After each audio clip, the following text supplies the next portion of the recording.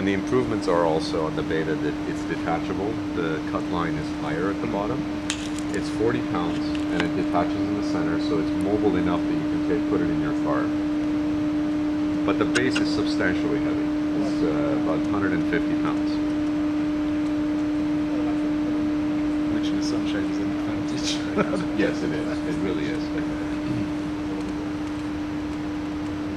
And it's substantially quiet for being a robot. So we really quiet. And we worked on a lot of engineering. We actually had to invent certain types of